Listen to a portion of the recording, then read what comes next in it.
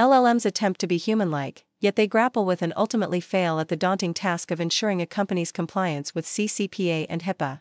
Despite their human-like qualities, ChatGPT's responses starkly reveal its limitations.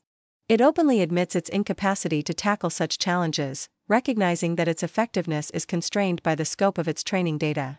ChatGPT's capabilities are confined to the information it has been exposed to, leaving it unable to discern solutions beyond its existing knowledge, regardless of their existence.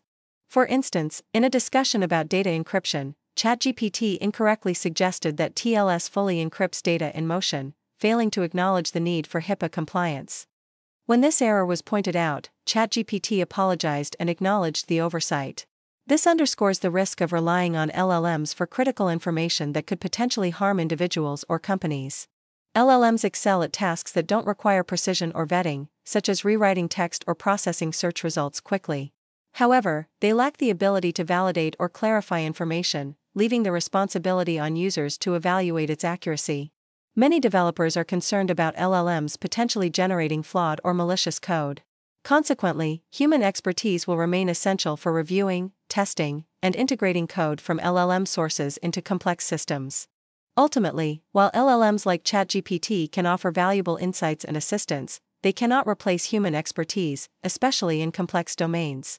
Human technical architects play a crucial role in leveraging technology effectively to address challenges and requirements in their respective fields. I am a strong advocate and user of ChatGPT, Falcon 180B, and other large language models, LLMs, as well as several other AI technologies.